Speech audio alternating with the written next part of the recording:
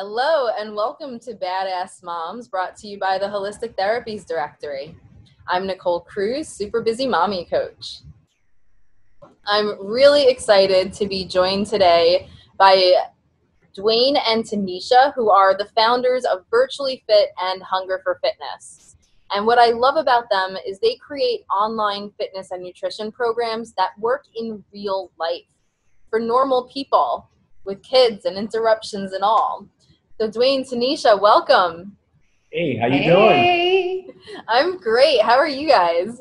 Good. Excited to be doing this. Yes. I'm excited to have you on. What's your day been like so far? Mine's been a little bit hectic. I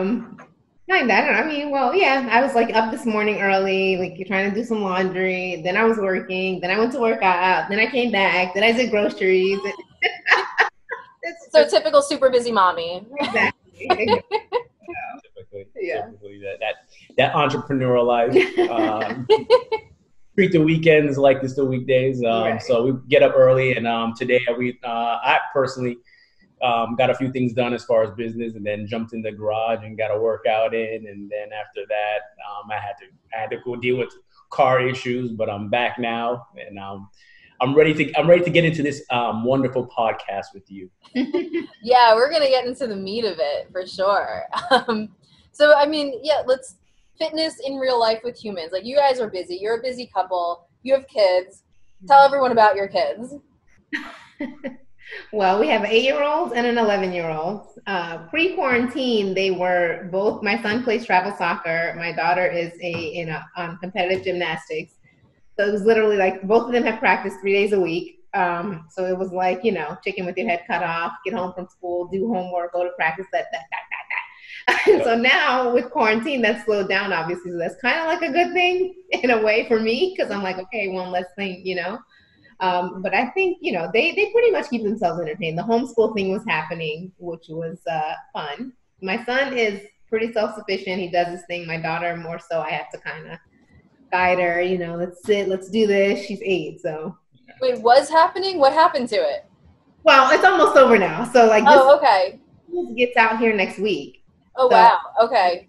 Last week has been very lax. They've just been having fun online. So awesome. Yeah, we still have a few more weeks out here, so I can't wait for it to be over. It's really good. They've worked so hard to put together a great program, and I appreciate it so much. It's too much. Right. You're like, man, I see what, you appreciate teachers so much more now. I do. I'm like, gosh. Yeah. Oh yeah, totally. No, I actually used to be a teacher, but it was high school, so it's not even like I'm much better equipped than your average person to deal with kindergarten. It's like, at a certain point, I'm just like, if you don't get this stuff, I don't know what to tell you. I don't know how else to explain it. Exactly. Thankfully, he's really good. Like, he's so academic. He's a little nerd, so he gets into it. He's actually not into the art stuff that all the other kids like. So It's like, all right, let's try to do this art project. And he's like, 2 seconds, he's like, slaps a couple things. He's like, I'm done, Mom. I'm like, you know what? That's good enough for me. Yeah, so it's been an adventure for sure. Yeah. But yeah, so you guys have to make fitness work in real life. And that's how you launched into this. And so I feel like that's one of the things we kind of bonded over. Is, we all have our own busy lives, and we ended up starting a business to help other people figure it out, because I think it's life-changing once you figure it out, Absolutely. Mm-hmm. And I think that helping people know that they can figure it out, that it's possible, you know what I'm saying? And so that, I think that's where we bonded over too, that knowing once we did it, we're like, okay, people need to know that they can do this. Having kids, running a business is not an excuse to be unhealthy. You can make it work. Yeah, absolutely. So. Mm-hmm.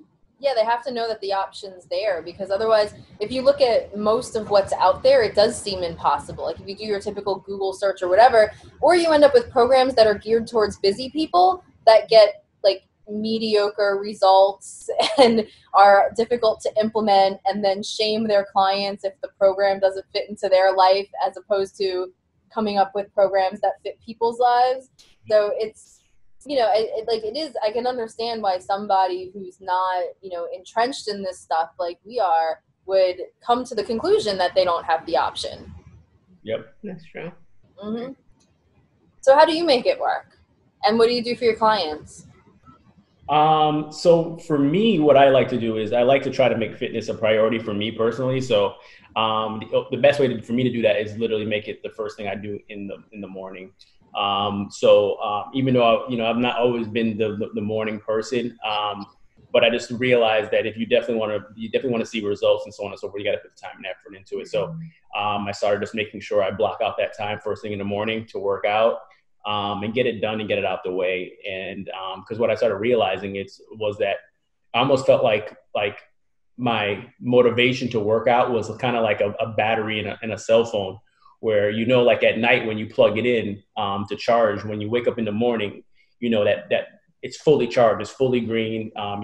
But as the day goes on, that battery starts to drain, right? So if you ever went a whole day without trying to charge your phone, eventually you're going to start getting 20% warning indicators and 10%, so on and so forth. So I started feeling by the time I got out of work by the end of the day, my battery was literally at 20% or 10%. So I just didn't have no energy to say, okay, let me go, do a kick-ass workout right now. It's more of it's okay, let me try to do something. And then you really don't get really the results from that. So once I made the switch and started doing everything first thing in the morning, it's like, okay, that's when things started to really blossom for me personally. And then what we did was incorporated that into our fitness business, where when we first launched, we were like one of the only boot camps in person to actually do boot camps super early in the mornings, because we try to accommodate folks like that and just get them into that habit as well. And then what I try to do on my side is that I try to simplify as much as possible when it comes to just the day-to-day, when it comes to nutrition and fitness. Not to heavily bloat anything that we do, and not to bloat anything that our clients do. So we always try to tell our clients that, okay, we have the cliff notes of fitness, where it's ultimately, you can read the entire chapter, or we can give you all the information that you need first and foremost. So you can cut out all the fluff. So that's one of the biggest things, I think, for the biggest wins for us, was ultimately we got to realize how to make the right shortcuts. And then we just use that to implement into our programs for our clients, so our clients ultimately see the value. Yeah, no, that's awesome. I hate fluff. I got to dig deeper into some of that. So, you have kids who are 8 and 11. They're probably a little bit self-sufficient. When they were younger, you try to do your workout first thing in the morning. Well, first of all, a lot of times you don't wake up to an alarm. You wake up to a crying baby, or a bad dream, or bedwetting. And then, so at what point were you, how did you guys manage to carve out that time in the earlier years when the kids aren't as self-sufficient? So I can answer that. Yeah, that's going to be more of a Tenisha question. So even now, Dwayne, he works outside of the home full time as well. So he definitely has to get his workout done first thing in the morning. I'm here, so I'm able to cut mine into the day later if I need to. But even when they were younger, when my daughter was a baby, when I was getting back into working out after I had her, I was still nursing her, and I would wake up. I would start to work out at about 5 o'clock in the morning. I would just get up. I would be right in my kitchen. So that's how I did my transformation. Actually, when I had her, he designed me a program that I did right in my kitchen. It was 20 minutes a day, 3 days a week. But she would sometimes wake up in the middle of me working out. So I would stop what I was doing. I would go get her, nurse her, and she would put her back to sleep, go back, finish my workout real quick. And that's literally what I did for, I would say, I did it for about 12 weeks until I, lost the weight that I wanted to lose from having her. And I think at that point, what it is just understanding that working out is cumulative. If you have to stop in the middle of your workout for whatever time that you can spend doing it, that's enough. That's what you can spend right now, and that's enough. So even if I had to stop, even if she didn't go back to sleep and I had to stop right then, I had gotten in a good 10, 15 minutes already. You know what I'm saying? So, and it was a HIIT workout. So that was going to be enough for the day. And then I was going to move on to the next day, And at that point I was working outside of the home too. So I would finish working out. I would go get ready while she was still sleeping, nurse her right before we left, and head to work. So, and that's how we did it. Yeah, it's a lot. And I think a key part of that, like you said, whatever you can get in works, but also you were choosing a type of workout that gets great results in short bursts with rest in between. Whereas if you were doing like a typical muscular endurance workout where it was like body weight squats, body weight lunges, and, you know, with those, you don't get the same, you know, like muscular endurance workouts or cardio workouts, you know, typical steady state cardio, you don't get the same results if you stop in between. So, I mean, I think it's, you know, what you said is like exactly like you chose the right workouts for your circumstances. And then you knew if you had to stop, you had to stop, and you could sprinkle it throughout your day. Or if you had to stop, you had still achieved something in those few minutes, you know?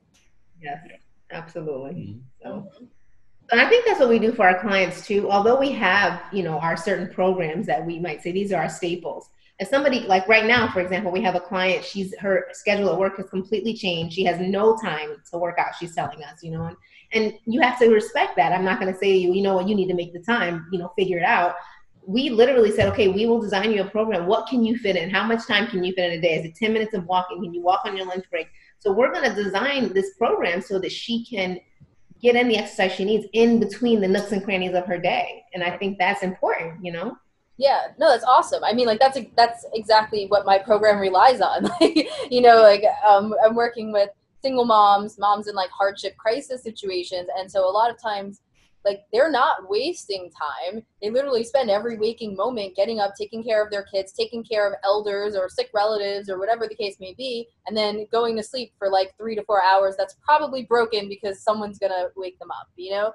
And it's like, so you don't have time. What do you have to do? It has to overlap, you know, like when can you accomplish two things at once? You know, like if you're cooking, the kitchen floor workout, you know, kitchen floors are fun. You can slide on them. You can do creative stuff that you can't necessarily do in other settings, you know?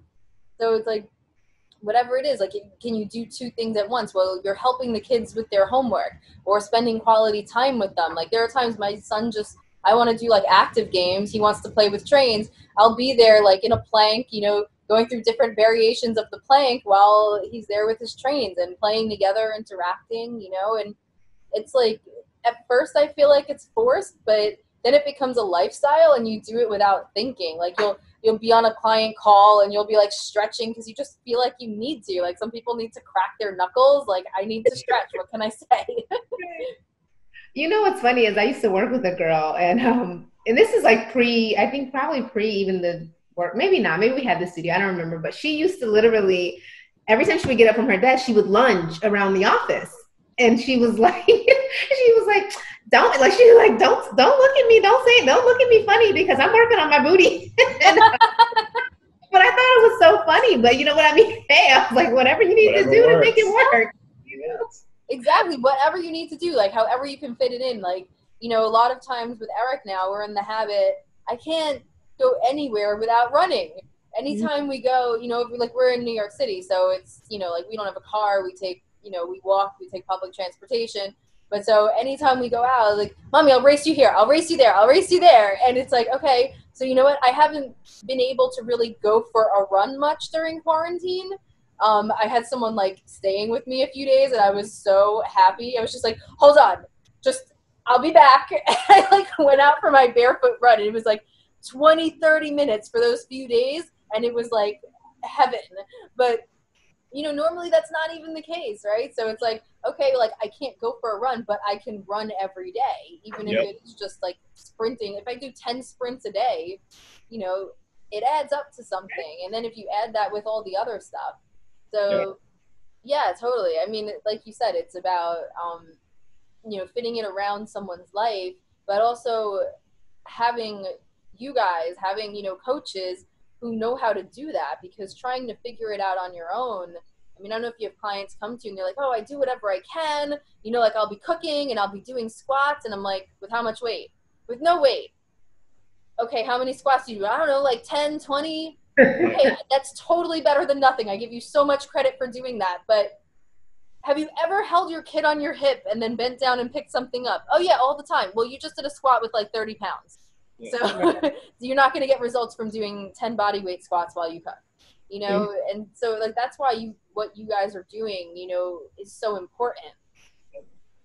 Yeah, absolutely. Absolutely. And I feel like when your kids see you doing that too, it kind of creates a just something in them, like too, like they want to do it with you. Like I remember even when my daughter was probably 3 and I was in my garage working out, and that's where I used to work out, you know, when she played. But she would come out there with me. One day, I'm inside now at this point. I go out into the garage, and she's in there with my DVD on. I was doing a workout DVD at the time with these little like fake weights. And I had the picture popped up on my phone the other day, and she was like doing like not lunge. She was doing deadlifts, and I was like, it was the funniest thing to me. But it wasn't to come do this with me. She just would see me doing it all the time, so she went out there and started doing it. So I always say, you know, they live what they. You know, they see you doing this is important to you, and then it becomes something that they, you know, see as normal, you know?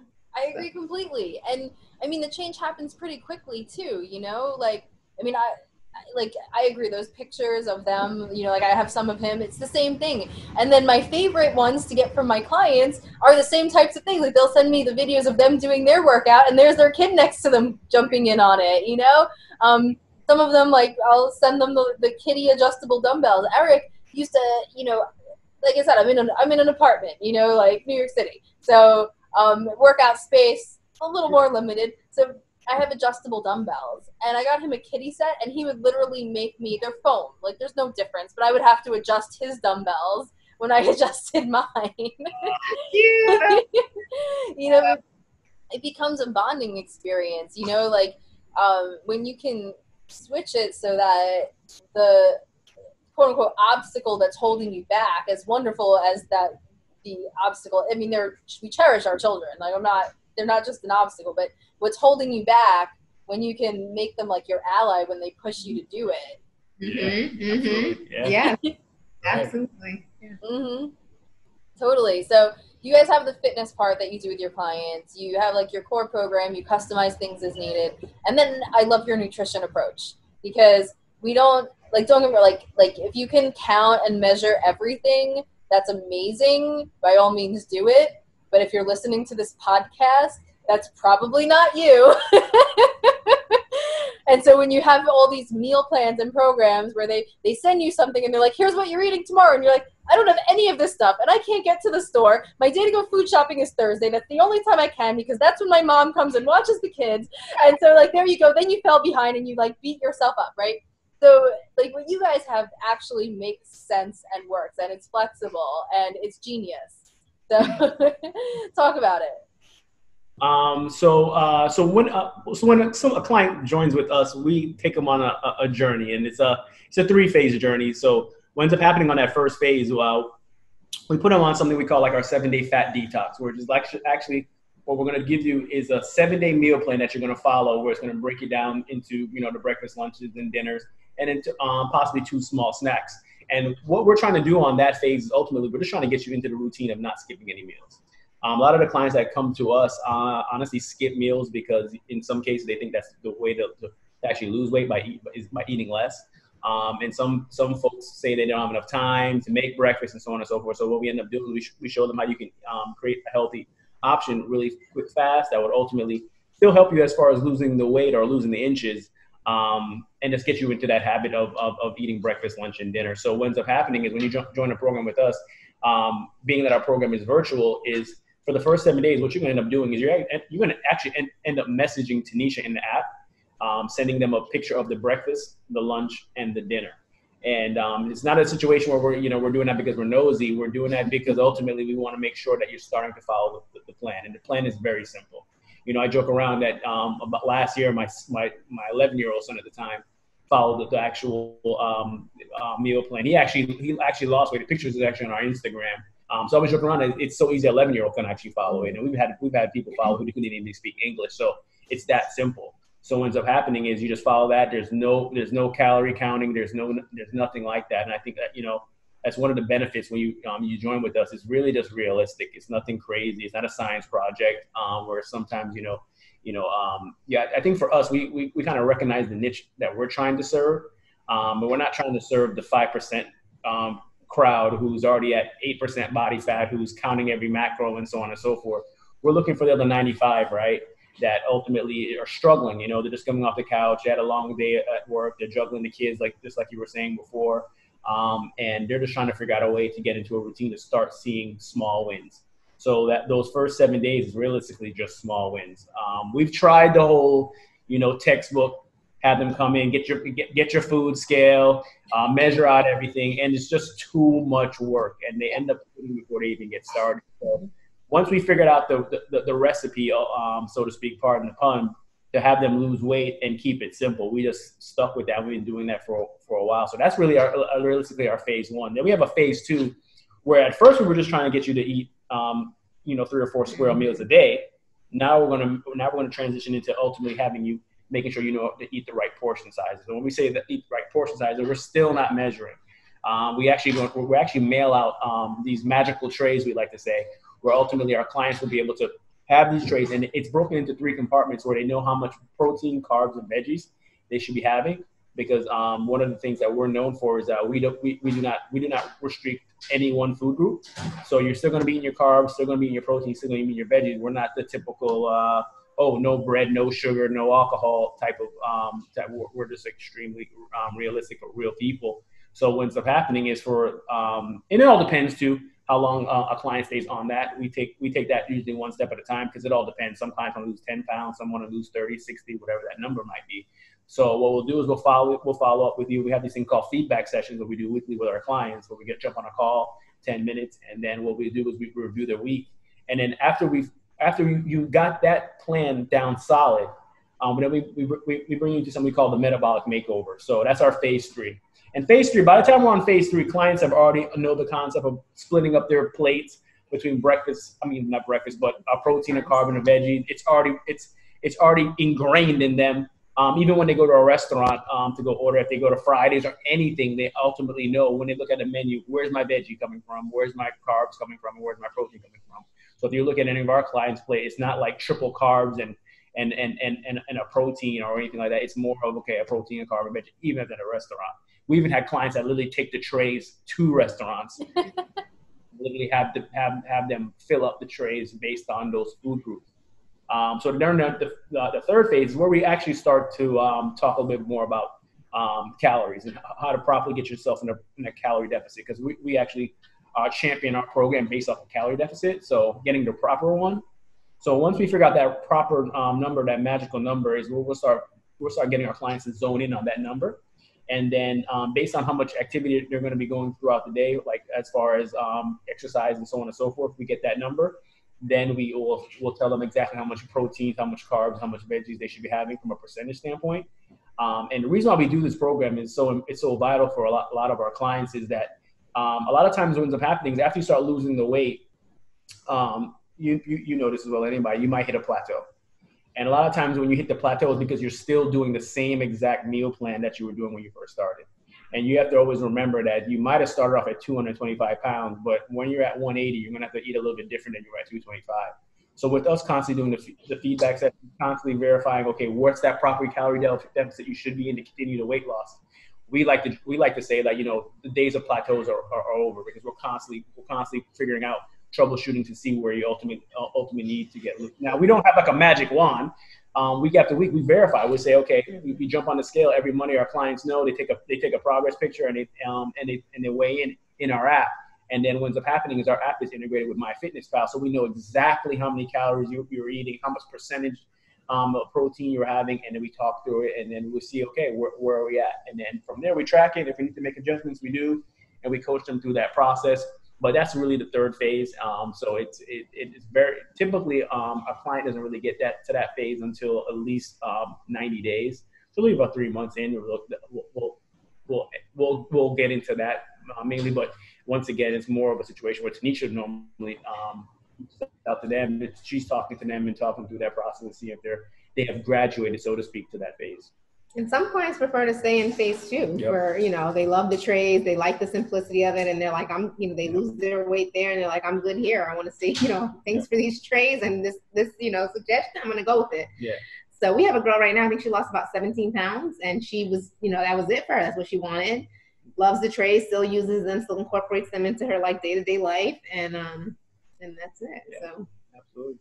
So, yeah, no, that's awesome. And what I love about that is that as you take them on this journey, they develop the mind-body awareness to be able to read their body's own signals. So as they come to you with stuff and you adjust, I'm guessing eventually they get to the point where they learn how to kind of make some of those tweaks and adjustments on their own, which is clutch, you know?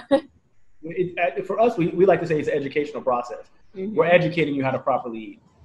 The goal is not for you to eat off a meal plan for the rest of your life. The goal is for you to ultimately be able to know, okay, what are the proper things to have when you're in situations. You could be at a barbecue, a wedding, whatever the case may be. If you're feeling like, you know, let me stick to my normal day routine, you know how to break that down. I mean, we've had clients that have gone through our program, and we'll post them on our Instagram and so on and so forth, and folks will actually reach out to them to ask them questions, and they're coaching new prospects on, oh, this is how it works, this is how I do it, these are snacks that, you know, that I have, and so on and so forth. So we're honored, because it's to coach someone and to see somebody able to coach somebody else based off of what you've been teaching them.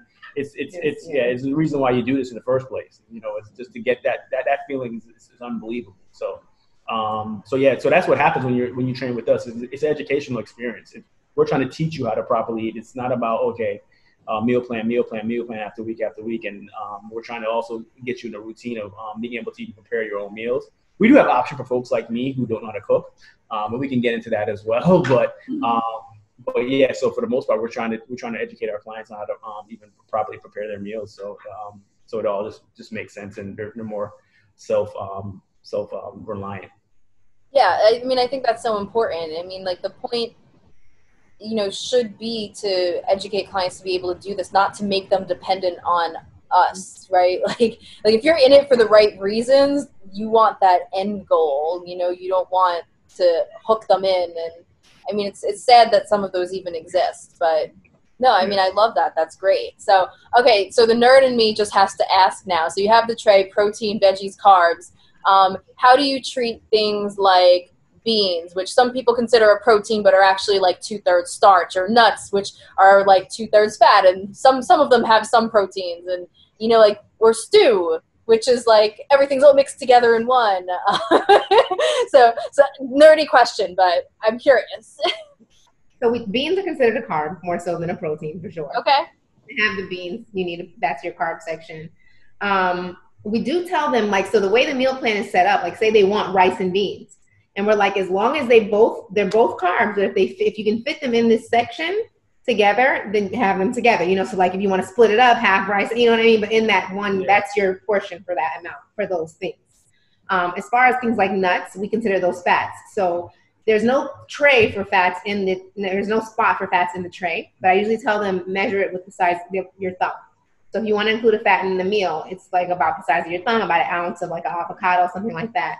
So I give them guidelines where they don't necessarily have to get a scale and weigh it, but they can go that way. If it's nuts, I tell them, you know, the palm of your hand, you know, no more than, like, I just had a lady recently, she sent me a picture of her tray. This is like yesterday. Yeah, literally. And she had a bunch of almonds in one of the carb sections, And so I messaged her and I said, you know, I just want to let you know, if you're going to eat almonds, that's fine. I said, but you want to make sure you're actually counting those out or using the palm of your hand. I said, because it's very easy to overconsume that. And so she's like, oh, okay, I got it. No, you know, I understand, you know. And so, you know, but so that's usually what we do with things like, you know, fats or beans. As far as like a stew is a little harder. That's not on the meal plan. That's a good question. But that is a good question. We never had that. I eat stews all the time. That's like my go-to. Because I'm like, okay, here are the ingredients I have. Here's one pot. I don't like doing dishes, and I'm going to throw that in a pot and let it boil while I go do other stuff I have to do. Yeah, that's a good question. A good one. Yeah, right. We haven't had anybody even ask us that. No. So I would probably. You're not our ideal. Okay? You've just been disqualified. Crazy. Okay, so how do you classify potatoes, sweet potatoes, yuca, like those I call them starchy veggies. Those starchier vegetables or root vegetables. Where do the clients put those? Carbs. Which is literally like your green veggies, like your, you know, it's green beans, spinach, broccoli, kale, you know, carrots, zucchini, mushrooms, blah blah blah. Got it. Okay, cool. Wow. So our thing is actually, huh? I was gonna say that we believe that the only bad carbs is the fried ones. right? So as long as it fits in the compartment, it's good to go. We're a carb loving family, so yeah, if it's sweet potatoes or if it's white potatoes or whatever the case may be, we just want to make sure it fits in that section. You're good, and it's not fried, because that's where you're hitting one of our 6 commandments that we like to call that. We spell out in the 7-day. So on our 7-day fat detox, they already know the commandments of, okay, these are things that I shouldn't be doing even after I leave this phase, unless it's splurgingly or it's some type of cheat day. Or cheat. So let's get into splurging. I was going to ask about sauces and dressings and stuff and how you classify those, because they're all different. You can tell what my diet's like. I'm like, I love pasta. I mean, whole grain pasta, which not everyone tolerates. I can't tolerate whole grains well, but like, I'm definitely putting some like sauce on there, grass-fed meat sauce or whatever. So I'm like, is that a vegetable? And then there's the other sauces. Like if you have a vodka sauce, well, now you're getting into the fat category. Anyways, I'll let my nerdy stuff go. Let's talk about cheating. Okay. What do you want to know? So your rules for cheating. Okay. I know we differ slightly on this, but I think that's the point. That's why I love talking to you guys, because we have clients with, we slightly different focuses, very much overlap, but slightly different focuses. And we have 2 approaches that overlap a lot, but are different. And it just goes to show there are multiple ways to make this work. Yeah. Some of it can come down to preference. You might just be like, I like Dwayne and Tenisha's program better than Super Busy Mommy program, like whatever, like some of it comes down to it, but there are multiple ways to make this work. And I love showing that variety. Like this isn't a one size fits all type of thing, But so how you deal with cheating? So ultimately, for us, we definitely believe that you should have some type of cheat meal throughout the week, or I should say, at least one day. We also in some cases like to promote like small wins. So it might be a 100-calorie snack brownie treat or something of that nature. But that's something that you're talking through with your coach, right? So Tanisha's helping you through that process. But we even have this our ultimate snack list where we have like the top 100 snacks to actually have.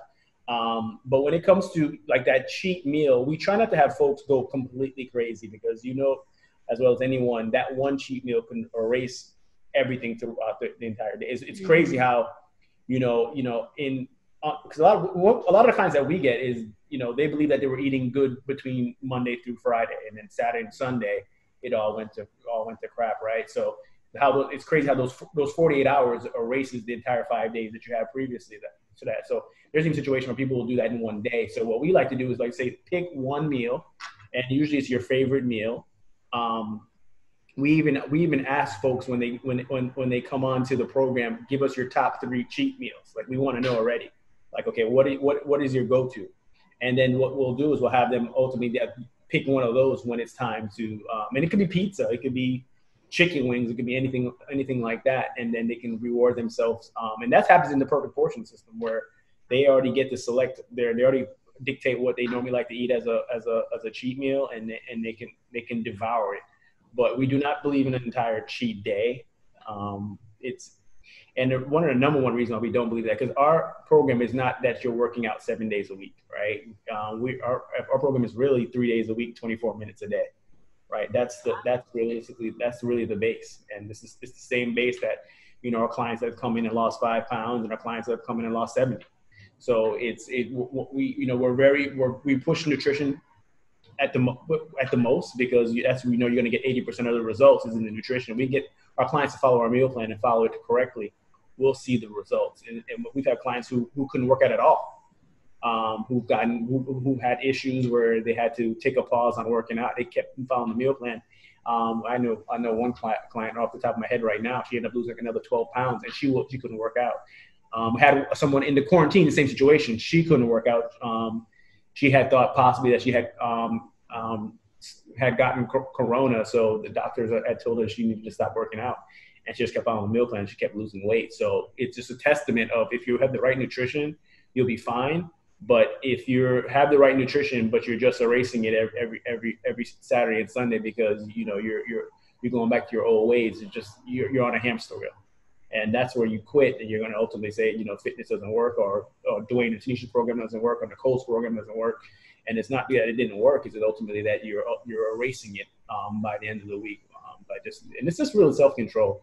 So we try to get our clients to be able to understand the I guess you can say the cons of over indulging, and then that's pretty much it. But and it's not a situation where we want them to, okay, yes, you get this meal. This is my meal where you get to eat whatever you want. Let's skimp on all my food all day because now I'm going to really go in full force with my cheat meal. It's a situation where eat your normal meals, it's just this one, okay, maybe for lunch, you want to go out to lunch and you want to be able to just have a burger or whatever that you wouldn't normally eat on this plan. Or you want to go to dinner and have a glass of wine, I say, whatever you want. You don't want to think about your meal plan. Choose that meal and do it. Like, just to give yourself kind of like a break so you're not feeling like I'm stuck in this one plan. I can't deviate at all. And, I can't ever go out to eat. I can't, even if they choose to go out to eat during the week, if it's not a cheat meal, like that's what we always say, you can make healthy choices out at a restaurant. You can get your lean protein, your veggies, and your, a healthy carb. So we don't promote like a cheat day, but yeah, definitely a treat meal, I like to say, or something like that. I mean, we even have a fast food meal plan, so that we get to them as well, where it's basically meals you can have through a drive-through. Wow. For clients, where it's with the healthier choices that you can make if you have to do that. And they get access to that. They get to see that. They have it on their phone. So you have to make a stop at McDonald's. You know what to grab. You have to go to Pollo. I don't know Pollo. You probably have Pollo Tropical up there in New York. You ever heard of Pollo? Yeah. I don't think so. But it could be anything. We have. You guys probably have stuff like Jersey Mike's. You ever heard of that? So you guys are a real capital. So, but these are like some like the popular like fast food restaurants here. So what we did was we went and we researched their menus and said, okay, let's figure out what they can eat at. They're already eating that, because one of the things what we do is we're big on data. So when the clients come in, we ask them like, okay, what do you like to eat at, and so on and so forth. So we take that and we're like, okay, now we can use that, right? We can help that and reverse engineer that and say, okay, well, they like going to this restaurant. Let's just tell them what they can eat when they go there, right? So now when they go there with the family, because remember, a lot of people have, they have a spouse and they have 2 kids, 3 kids, 4 kids. They still have to go to these restaurants. So we enable them and empower them to still be able to go eat with their family. But when you get there, you just eat this, and this, and you're still fine.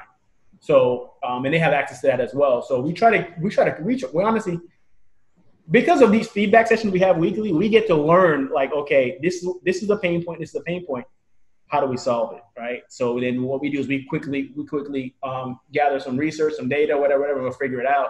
So the next time someone else comes on board and they're like, well, I have this problem. Like, we already have that for you right here, right? So and they love that. They love that about us, and that's one of the biggest things when you're working with a coach that truly we're here we're problem solvers. Right. So, so we're ultimately at all times just trying to solve problems before they get to it. And because if we can't solve the problem, it's going to end up being an excuse. And we don't want excuses. No, I agree. And I love that about you guys, because you look at people's lives and their situations and you give them, the respect of taking their concerns seriously.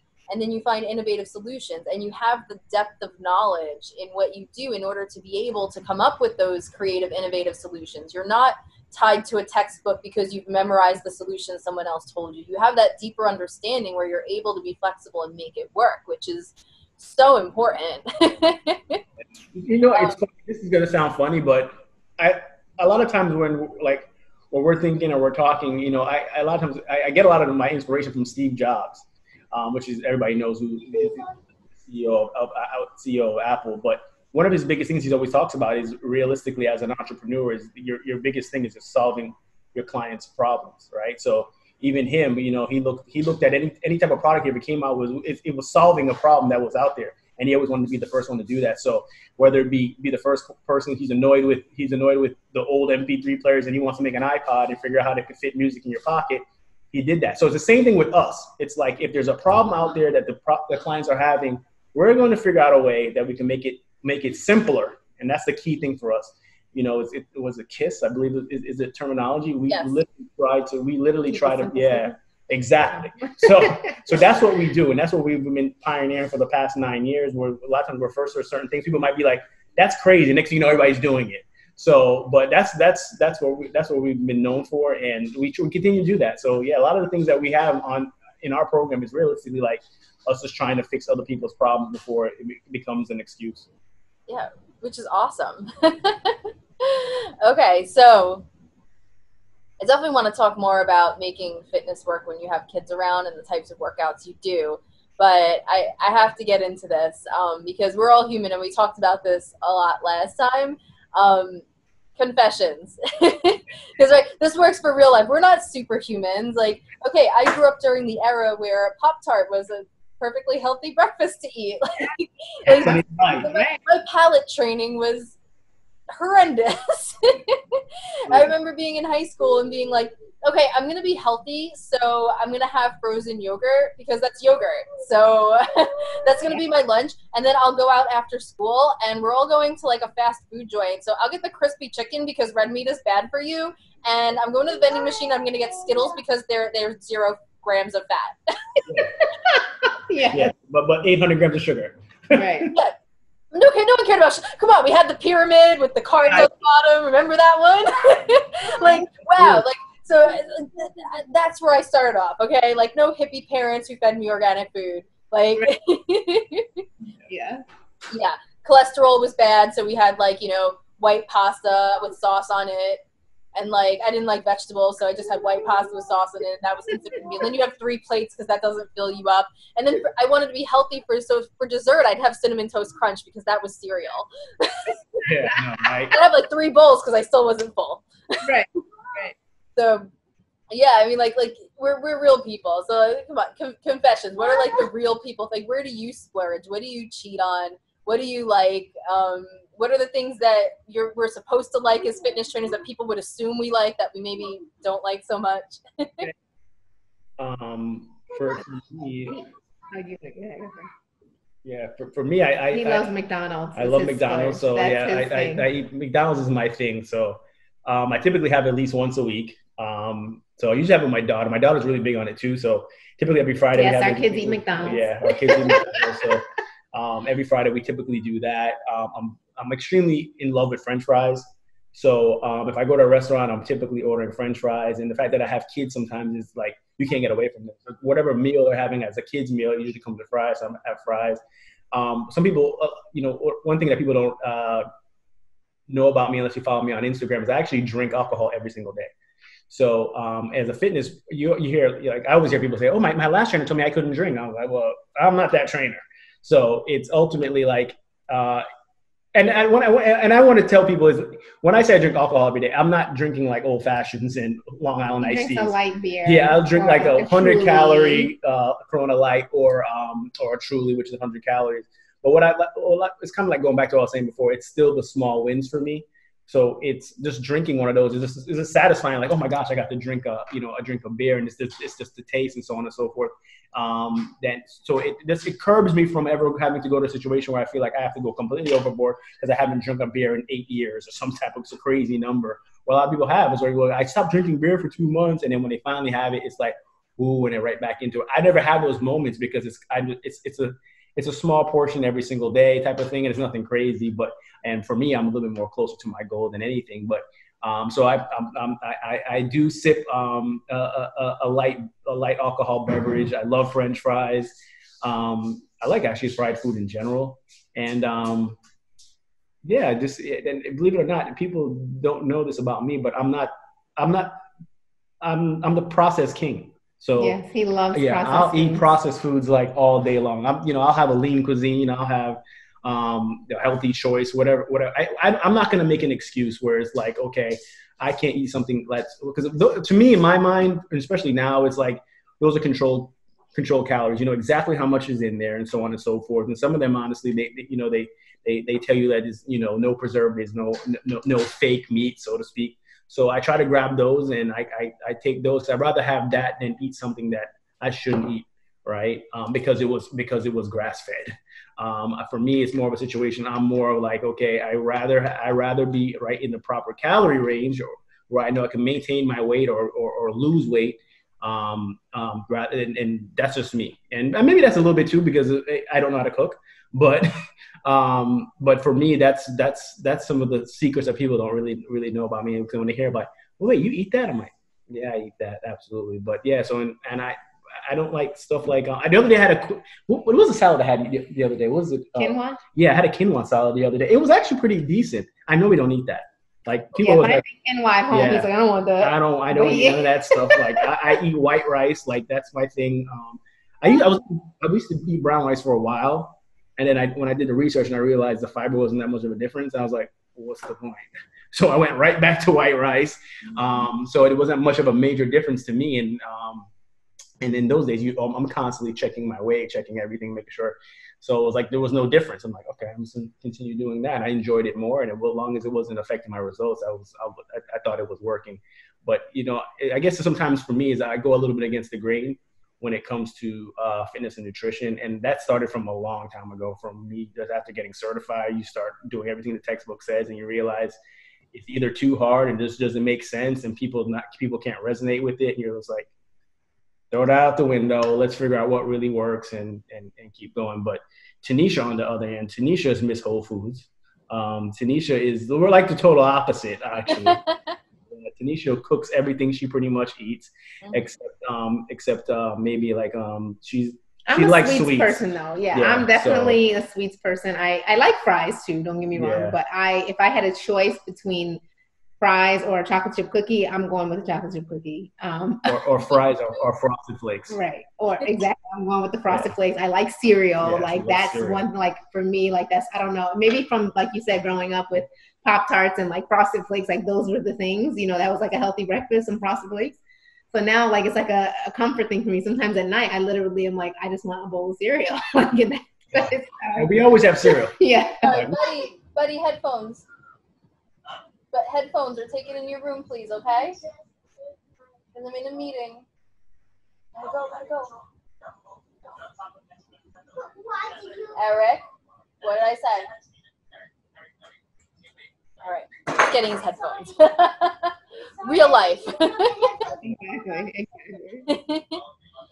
I'm with you.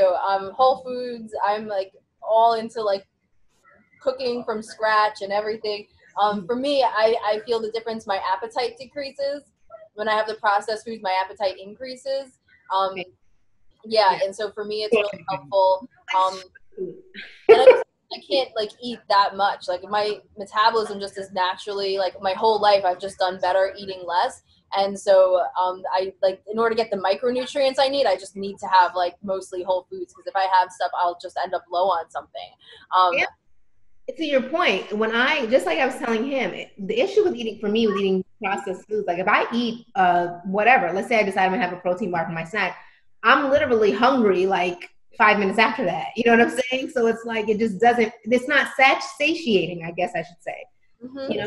Whereas I just feel like if I eat a whole food meal, I'm satisfied for that time period and I can move on with my life. I'm not just constantly craving more of it.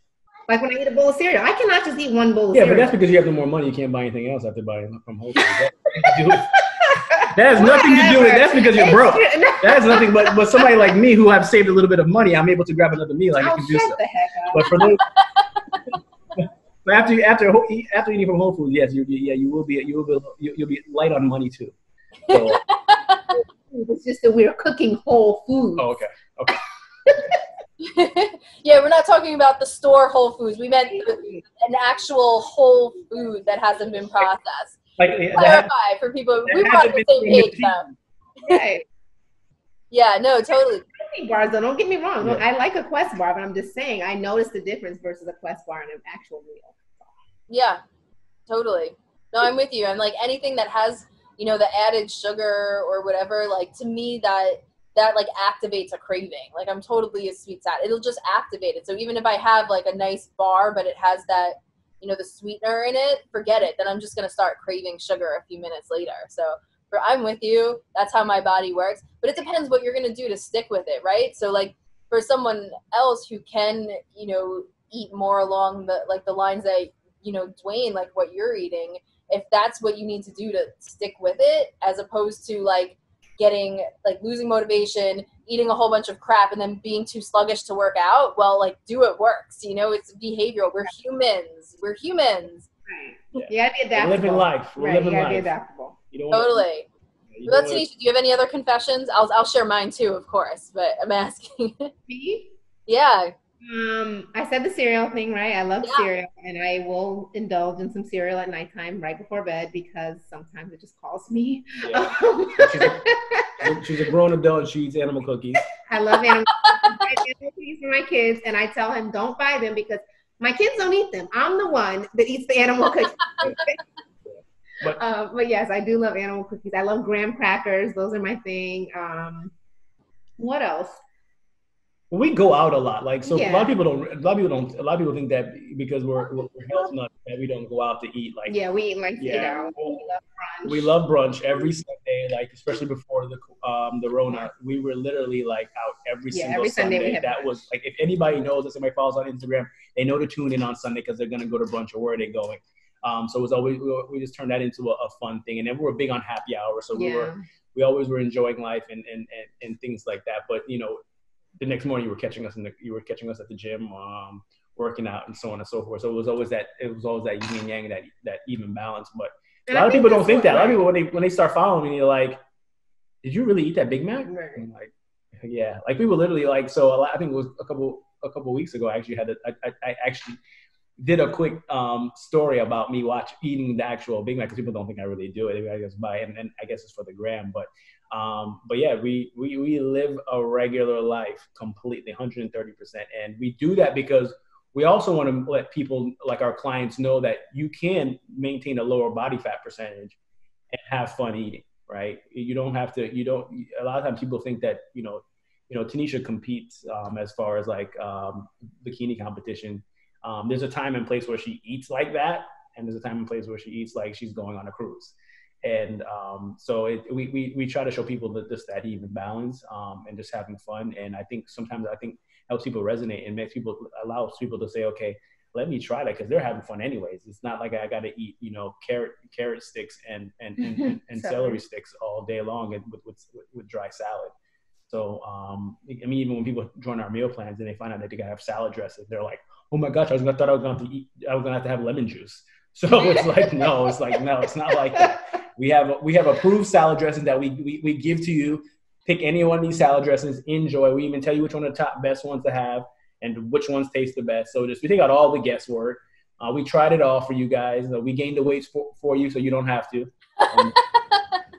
But yeah, that's like one of the biggest things. I think that people like how fun we are as far as life is concerned.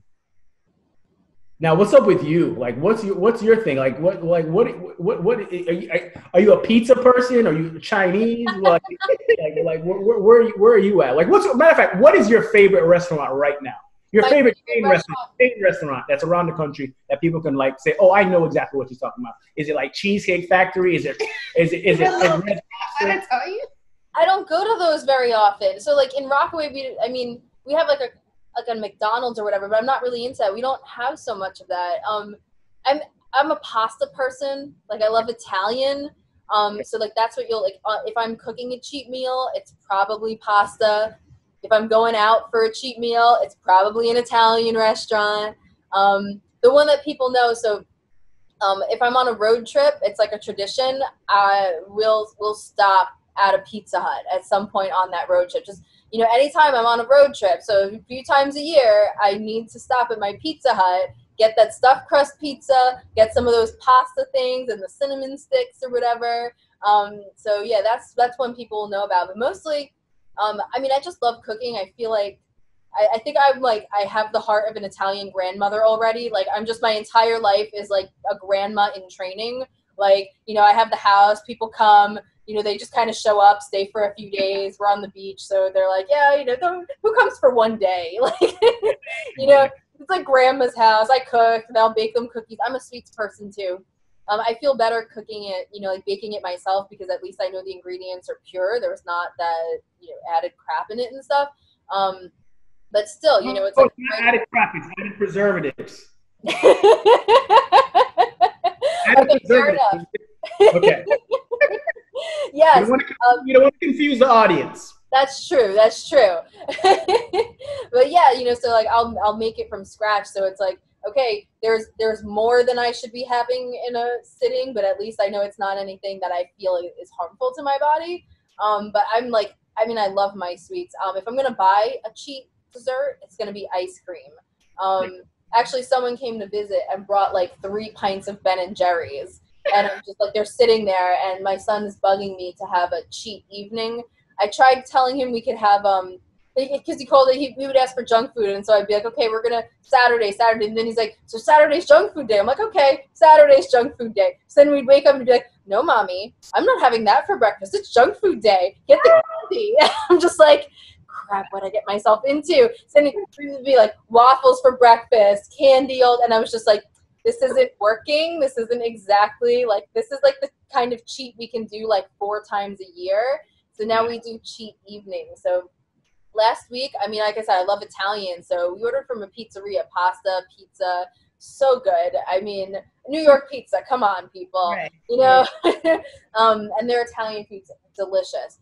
Ordered that, and the person who was supposed to come over for it ended up having to cancel last minute, had a whole bunch of leftovers. So I feel like the typical thing people do is have it the next day, but you know, we know better. What I do, it's sitting there in that freezer for the next cheat evening, which I think Eric is going to end up making it today. And so then we'll dig into that, you know, the calzone, the leftover pasta, and whatever's left of that Ben and Jerry's, you know, we'll dig into that together. But that's it. It's a meal and a dessert. Like you said, it's not the entire day.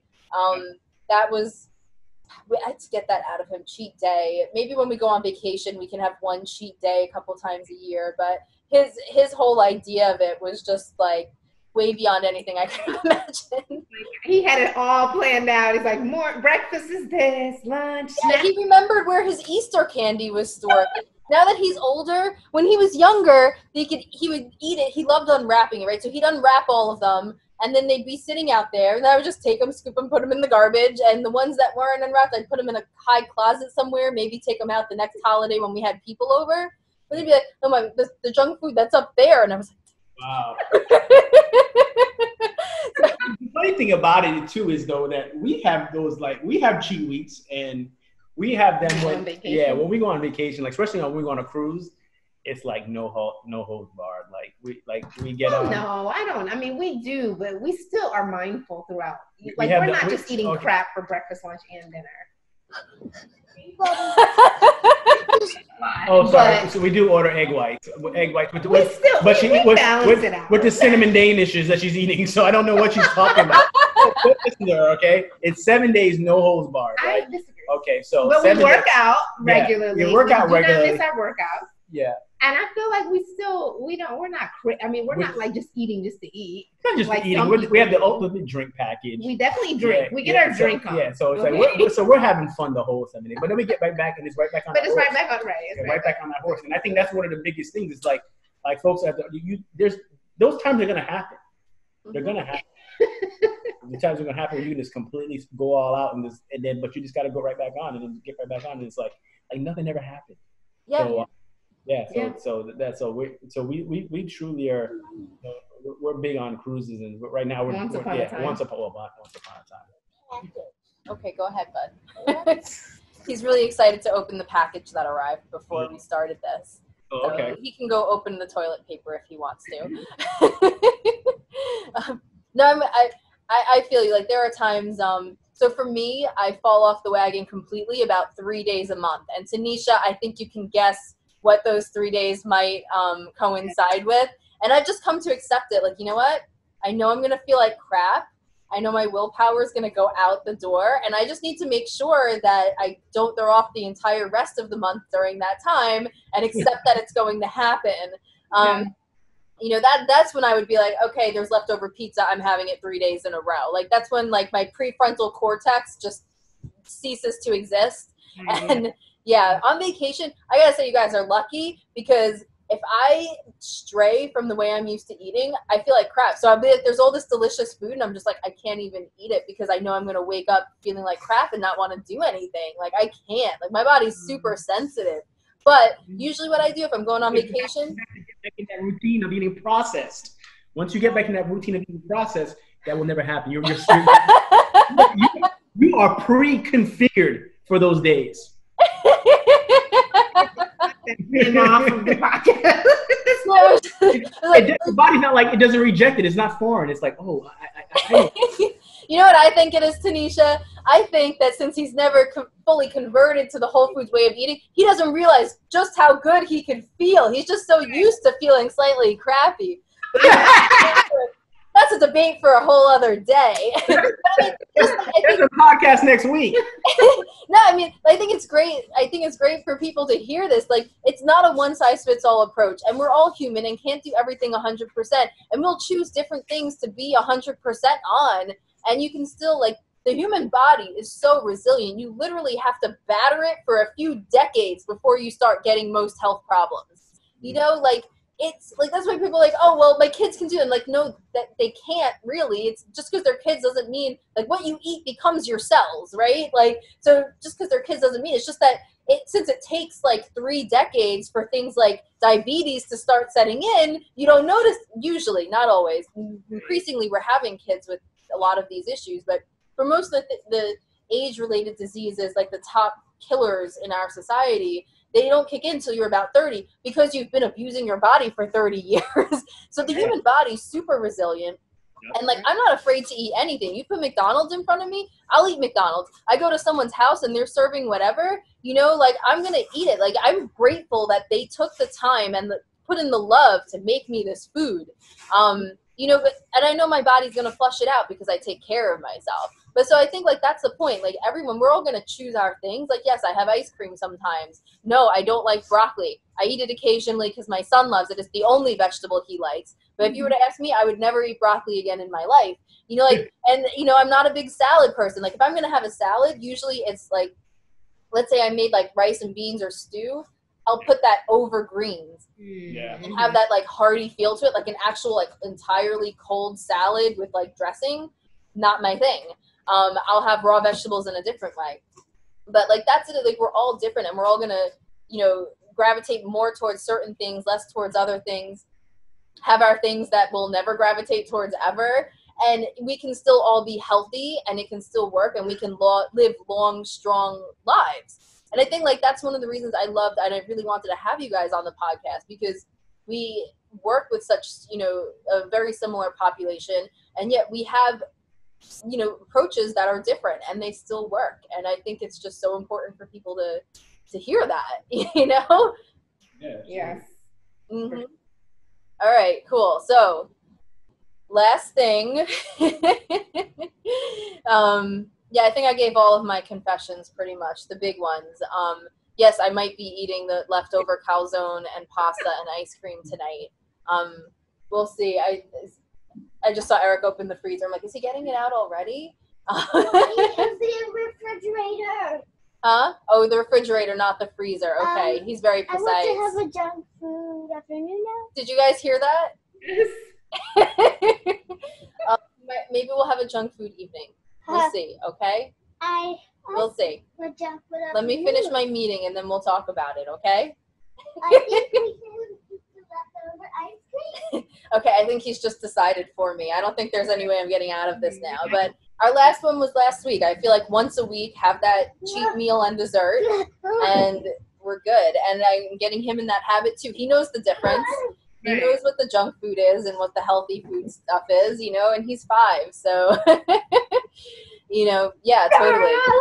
So the last thing, how we actually work out with kids. So we talked a little bit about how we make that work, but what's your regimen like? Do you do the same as your clients where it's about 3 times a week, 24 minutes? Are you getting it in every day? Are you interrupted? Do you split it up throughout the day? Spill it. So I work out. We both probably work out about 6 to 7 days a week. We work out every day, just about. Even if it's just most days, I probably lift. I lift 6 days a week. I have 1 rest day, and then I usually do cardio, do some form of cardio or active rest day on my 7th day.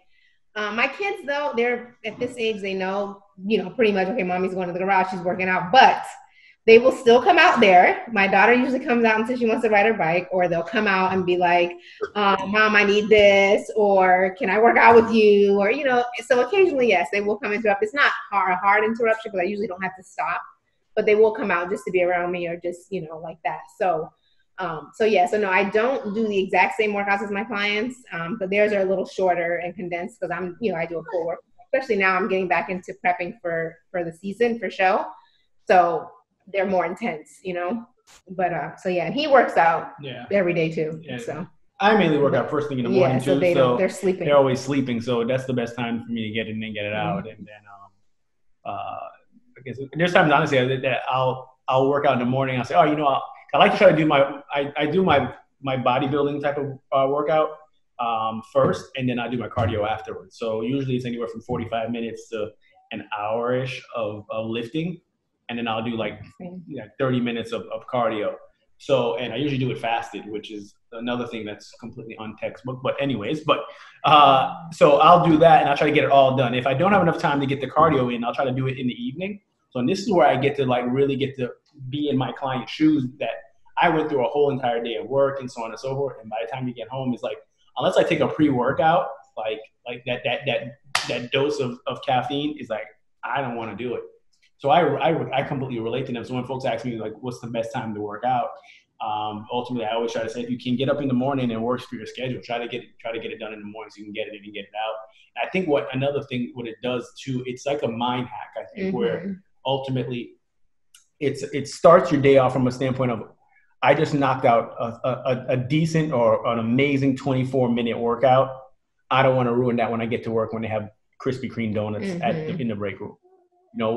It's the total reverse what I see with our clients, where if they don't work out in the morning, they'll get to work, the Krispy Kreme donuts are there, and they'll eat one thinking that, I'll just go home and I burn it off, right? Oh. So it's amazing how the difference you can see where clients who work out in the morning versus the evening, who gets the more, and we track all this because our app tells us, so we know the peaks and when people are working out and the lows when people are working out, and you can see where it's like, okay, who are getting the better results or more results as opposed to the people who aren't. And it's usually the people who are actually working out first thing in the morning. And because they get up and get it over with, like a lot of the moms in our program, for example, like we said, another thing they struggle with is time. So one of my first suggestions to them is always, can you get up 20 minutes earlier in the morning and get it done before your kids get up? Because that's the number one excuse. I don't have time. My kids, they're going to interrupt me. Can you do it before your kids get up? So most of them transition to that. If they can't, then I say, okay, what does your day look like? And then we try to figure out another way. But yes, like you said, most of our clients see the best results when they just get up and get it done. Yeah, I'm so with you on that. So I don't necessarily, with my program, it's more like bursts that you kind of sprinkle throughout your day and week as you can, and it kind of adds up to a full traditional regimen. But that's just, the clients I'm working with, that's what we need. But one of the staples of my program is a morning warm-up. And I'm like, it's 2 minutes, 1 minute, whatever it is, but get your heart pumping in the morning. And I think, like you said, it's the mind hack first, but also the boost of energy, that minute, just to cut, all it takes is a minute of cardio in the morning can help to reset your circadian rhythm. And it's high leverage. It's right, you do this thing at this time, and I don't care. So even if you're interrupted, a lot of the moms I work with, they're not waking up to an alarm when it's planned. They're waking up to a baby crying or cluster feeding or whatever it is. Okay, fine. 2 minutes jumping jacks. That's it. And I'm like, and then if you want to sprinkle it throughout your day or do this burst here, this burst there throughout the day, I personally love working out in the afternoon. And when even before quarantine, I'd rather get in the rest of my workout in the evening. I love you too, buddy.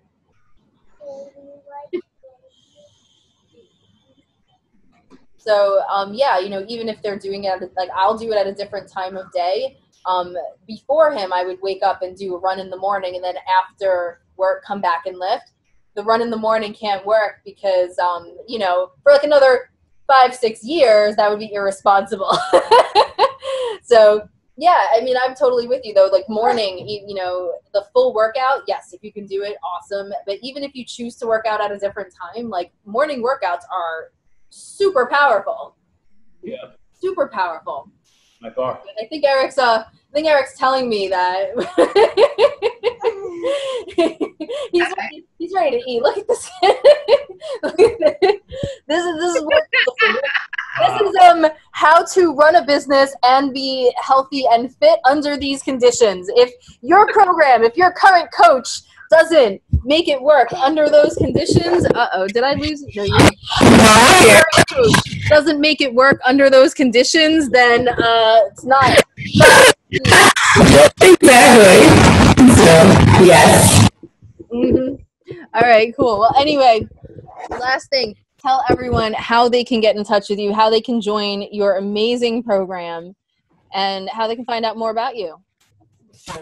Yeah, right now we just launched the 60-day Lose Stomach Challenge, so if you go to www. Wait, the audio suddenly got crazy. I'm not sure what happened. How's that? Yeah, you hear me good. You hear me good. So that's on my end. I'm not sure what happened. We'll go with it and hope that the recording doesn't get it. I'm gonna finish because I gotta run to an appointment with her. So. Okay, go for it. Great chatting with you. Busy mom, you know how that goes. Oh yeah, totally. Right now we just launched a 60-day challenge. So the 60-day Lose Your Stomach Challenge. So if you go to www.virtuallyfitt, then that's virtuallyfitt, 2Ts.com, or you can go to my website, Hunger4Fitness.com, and then you can go ahead and we can actually book a quick 10-minute strategy session with us, where we'll actually go ahead and start building on a plan that on the phone totally free.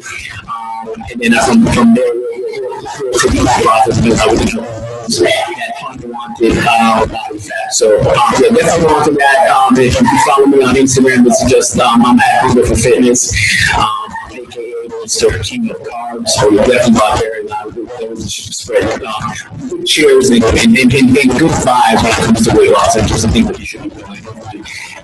To declutter the cluttered field of weight loss. So. Yeah, so that's it. And Tenisha that I'm a mom expert on Instagram.